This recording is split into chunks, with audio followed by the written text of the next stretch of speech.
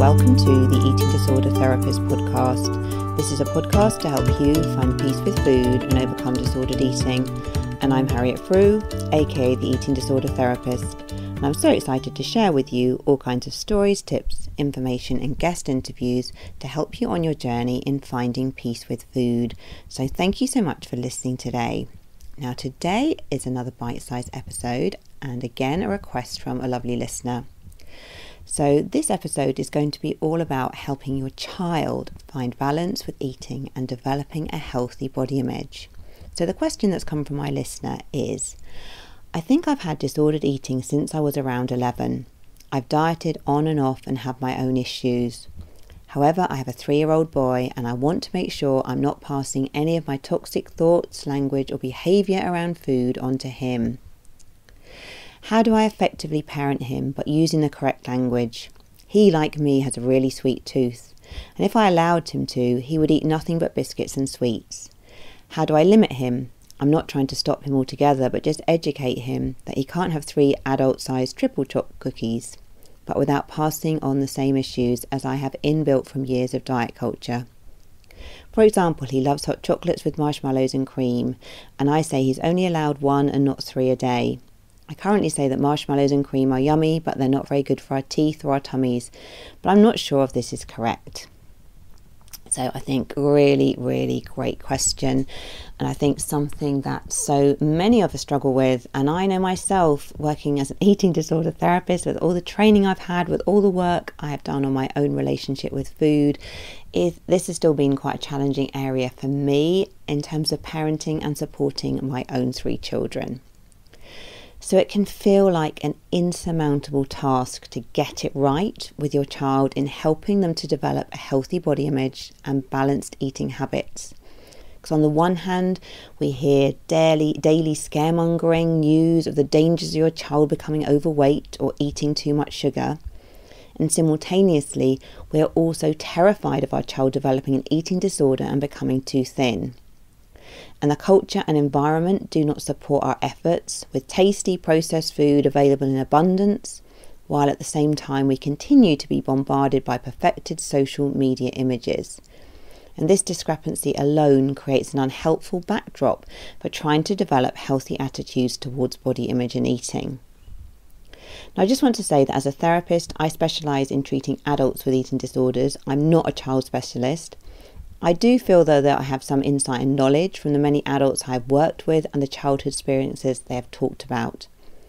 I also do have 3 teenagers, 1 girl and 2 boys, who on the whole have healthy food relationships. However, I will be absolutely upfront and say that they have also navigated periods of unease with food, thankfully which have never been too long lasting. So with the best will in the world, the home environment and parenting are massively influential, but your child is also going out into a diet culture world, has access to social media, and particularly as they reach the teenage years, peer influence becomes far more credible and worthy than your pearls of wisdom. So listening to your well-intentioned parent is the last thing you're going to want as a teen. And actually, as a parent, if you push your point of view too hard, it can in fact be quite detrimental and encourage rebellion. And I think I found this all really incredibly frustrating myself, because I've thought, I'm here with all my intuitive eating tips and wisdom and body neutrality, etc., etc. And my teenagers just roll their eyes and are just quite mean to me, really. They don't want to hear it from their mother. So I think it's quite a delicate balance, really, to be passing on good messages, but also not to be kind of ramming it down our children's necks as well. So also I want to mention as well that if your child has autism or ARFID or has celiacs or has some feeding issues, some of these more general tips might be quite limited. So I just want to say as well, always seek professional help if you're struggling and don't go it alone. So what can you do to help support your child? Okay, so number 1, being a role model and looking after you. Now, this can feel like such an overwhelming responsibility. However, I have found with parenting, and I'm sure you may relate to this too, that what you actually do has much more impact often than what you say. Now, my listener, as with many of us as parents today, we've been brought up in diet culture and we've been massively influenced by toxic messages, consciously and unconsciously. So it's quite likely as a parent that your relationship with food may not be the best. And we have generations influenced by diet culture in a detrimental way. So what's really important as well is that you need to have compassion for yourself here. Being aware of this, knowing that you are working on yourself and being a good enough parent is enough. So by doing things like modelling regular eating, sitting down to eat, taking time for yourself to eat, having family meals where this is possible around life, practicing food neutrality, not talking about your body in a negative way, practicing self-care and looking after your mental and physical well-being. So looking after yourself and being a good role model is the number one tip, absolutely, because your children will observe what you do and soak this up like a sponge. They will emulate your habits and they will notice how you take care of you. Now, if you're struggling with an eating disorder as a parent, do get help. Remember as well, you only need to be good enough as a parent. If you're not talking about diets or berating your body, these two things alone are going to be helpful and probably a very different experience to the one you may have had growing up. You are your child's role model, so if you regularly as well critique your body in front of your child, if you're jumping off and on the weighing scales and are openly dieting, your child will be absorbing these messages. You might have your own personal struggles with food and your body, and that's okay. Be compassionate. And if you are really struggling, really try to minimise your child's exposure to these things.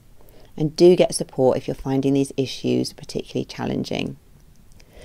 So it's a tough one, isn't it? I think there's such a lot of responsibility on us as parents. But just to say, if you are taking the little steps to just really take care of you, to model looking after yourself, even those little simple things like making sure you're eating regularly, making sure you're taking time for yourself, your child is going to be observing these things and soaking them up.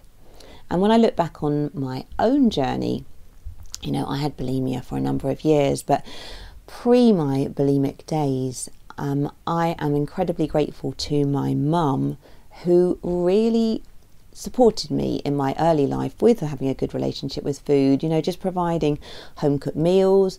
We always had food available. Nothing was good and bad. She sort of modelled regular eating. She modelled eating a range of foods. And she probably had her own struggles with self-esteem, but she didn't really talk about her body in a negative way. And I think all these things have been very helpful and protective for me in the larger picture of things. Number 2, focusing on self-esteem. Now, children that develop a healthy self-esteem will likely have the greatest resilience to managing pressures around food or body image. They will possess a tougher skin to handle the triggering environment, being less likely inclined to aim for perfection through body image or achievements.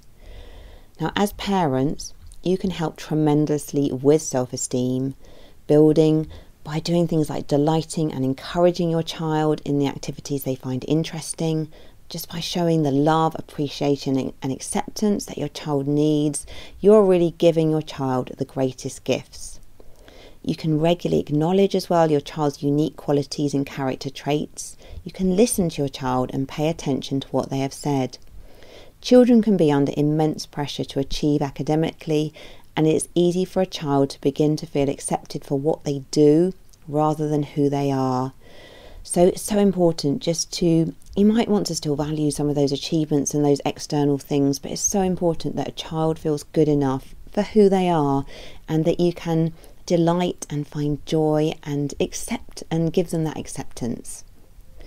Now, even if you're doing an incredible self-esteem boosting job at home, your child will still have knocks from the world.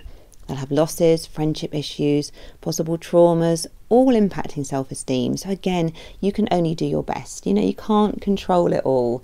And that can feel so hard as a parent, but it's the way it is. But self-esteem is the bedrock. A child with buckets of self-worth is far less likely to self-punish through punitive diets or extreme overeating, because they will feel worthy, deserving and loved. And if they do fall into these patterns, if they've got sort of stronger self-worth, they'll probably feel that they can ask for help, that they can be more vulnerable, that they can reach out and get support. So they know they deserve self-care and self-love, and it will feel right to practice these things if they have that bedrock of self-esteem. So again, this is a tough call, I think, for parents. You know, we live in a society with so many pressures, and you can be absolutely doing your best at home, and your child is still going to be exposed to things that can really knock their self-esteem.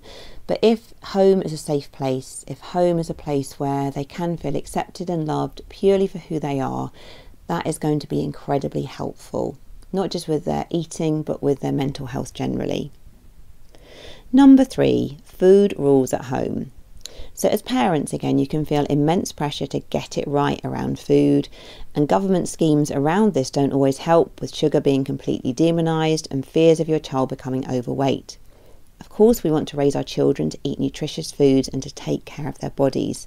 However, when food rules in the house are too strict, this can create anxiety and a stronger desire for certain foods. So children raised with especially strict rules around eating can be more at risk of secret eating, feeling ashamed or guilty for eating, and or feeling a loss of control around food when suddenly exposed to previously forbidden fare, maybe at like friends' parties or sort of social events. So creating structure and routine around eating is really helpful. So having a scaffolding around the day when your child eats meals and snacks, making sure that they never get over hungry, making sure that they get balance in their main meals so they are satisfied and fueled to get on with their day. Then of course as well, allowing things like biscuits, chocolate crisps, the fun foods in moderation. And if your child is fueled well, they are less likely to want to fill up on these foods. So again, it's like not labelling foods as good or bad and striving for that food neutrality. And it's modelling that balanced eating yourself. I think again, this is really important. So I found as well in raising my own children that all the external messages, the things like Healthy Week in schools, all the diet culture messages will result in your child having some food morality issues because it's so indoctrinated by the culture. So my personal stance has not even been to talk too much about this, but rather practice modelling intuitive eating practices. So eating my main meal and then maybe, allowing myself to have some chocolate afterwards, eating a portion of it, really enjoying it, delighting in it, not talking about good or bad or treat or anything. It's just like part of my overall eating structure. So back to my listener's question as well. She was asking about her little one wanting several hot chocolates with marshmallows a day. So personally, my own stance with this is I wouldn't even get into numbers of what's allowed or not, as again, this could create a rule if you're saying you're only allowed so many a day. So I wouldn't even talk too much about sugar or about health. So instead, create a time of day when you're maybe going to have this hot chocolate drink. Serve it up with delight and joy, but also neutrality. No talk about health or sugar or how much we should or shouldn't eat. And then if your child sort of asks again half an hour later to have another one, just say really warmly and kindly, you can have it tomorrow. Do that with kindness and firmness. And if they're still hungry, maybe you can suggest something else for them to eat or drink and then just simply move on. Don't make it into a big issue. So I found as well with my own children that we have a chocolate box in the kitchen and they are generally very moderate in their consumption of it. But I've never made it forbidden, but I'm also a model and encourage enjoying these foods after dinner or making them pleasurable and part of life. They aren't special or seductive. There is no naughtiness or secrets around eating them. There is no moralising around health or sugar intake or anything else. And in time, they have developed a very relaxed relationship around these foods. So obviously, with a younger child, they will need some guidance and structure around their eating. Otherwise, they probably will just eat the chocolate box in one go. But I feel that this can be done through gentle guidance rather than having to enforce hard and fast rules. And I guess, again, there is no perfect way to do this. I'm telling you a bit about kind of what's worked for me. You might want to do more reading, explore this, talk to other mums as well. But I think the more we can just not make food a thing, the more it's just kind of part of life, something that's enjoyable, something that's, just part of just everything that we are including and enjoying in life, it just makes it less of an issue. If we go down the rabbit hole of talking about too much sugar or what's healthy or what's not healthy, etc., etc., it can start to laden on guilt, even if that's not our intention. Okay, number 4, validating emotions. So as you can, validate your child's emotions daily. Now this sounds so simple and straightforward, but we often forget to do this. And possibly you might find this hard to do for yourself, so it can understandably feel unnatural to do this with your child. But it's really possible to learn this skill though. So validating emotions involves helping your child to express and name how they are feeling, and then showing acceptance and acknowledgement of this. So you don't have to fix the situation or provide a solution, rather you're just being there for your child. So if your child is sad, for example, you might just reflect back, you feel sad, and maybe give them a hug. If a child learns to express and manage their emotions, this is a golden gift for life. Your child will be at less risk of developing depression, eating for emotional reasons, or restricting food to block feelings. Now, one thing with this whole validation of emotions as well, I have found that once my children have hit the teenage years, I've been absolutely ready and willing to be an emotional supporter in the background, wanting them to open up and talk about things, share their worries with me. But the reality has been that they don't always want to talk to me. In fact, I'm the last person they want to talk to. They want to talk to their peers. So they will talk to me occasionally, but it has to be on their own terms and when they want to talk. Now, this has been quite hard as well to come to terms with, because I think particularly when your children are younger, you're very used to kind of being their key person, being able to kind of really support and help them through things.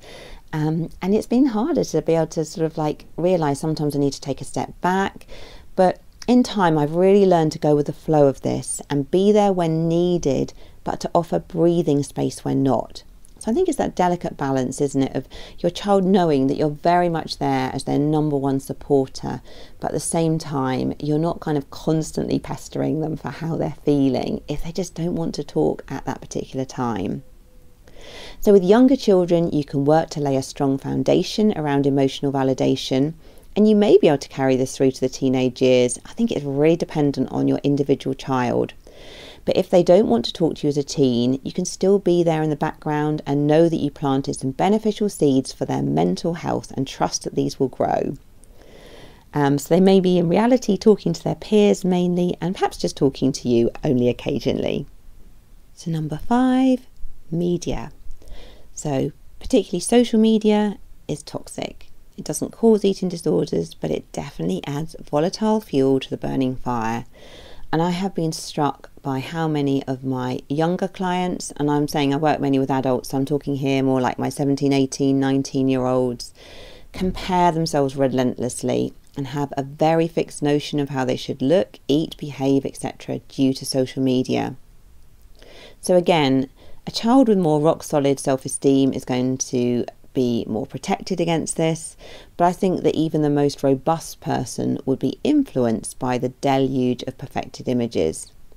So of course, having open conversations with your child about airbrushing, manipulation of images and the pressures on young people can be helpful. You can talk about how things can be triggering for negative body image, helping your child to develop a protective filter to the media bombardment. You can also support your child in considering their values and to like themselves for their many qualities rather than just focusing too much on appearance.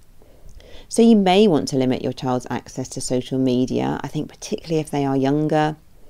I found though that once my children have become teenagers, this was actually really hard to control, and actually I don't think personally it's helpful to manage this situation with over control or too many rules, because what's going to happen is your child is like to rebel or develop a secret habit and then feel shame for this. So instead, your child will learn and moderate their own social media use through experience, and I realise that this is an immense challenge. But again, if your child can understand the impact on self-esteem, if they're developing interest in other areas not focused on looks, fitness and appearance, if they have healthy relationships with their friends, parts of life that bring joy and happiness, then the rabbit hole of social media is going to be far less of a draw. But I think ultimately we do need some kind of radical overhaul or intervention with social media, as this 24/7 exposure is highly toxic for all of us, and particularly, for our young people. So I hope you found some of these points helpful and something to reflect on. So I'll just sort of summarise the main things I talked about. So number one was being a good role model and looking after you. And I would say that is the most important thing. Children ultimately will watch what you do much more than what you say. So really invest in yourself. And it's okay if you struggle with your relationship with food. You've probably been brought up in toxic diet culture. Of course you're going to be struggling. You've probably had parents, grandparents saying all kinds of unhelpful things, and there's a lot of kind of undoing to do. But even you having awareness and taking baby steps to improve your relationship with food and to protect your children from some of the things that you have gone through, that's going to be incredibly helpful, and you'll start to break that kind of generational passing on of diet culture, weight stigma, etc. Number two, building good self-esteem. A child with good self-esteem is going to be so much more robust and resilient against everything that is thrown at them. And I know this is a big ask in our big comparing culture. Number three, no good or bad foods. Really work towards food neutrality. Really work towards kind of like using intuitive eating principles. If you don't know much about intuitive eating principles, have a Google. It does really provide a really great framework for developing a peaceful relationship with food.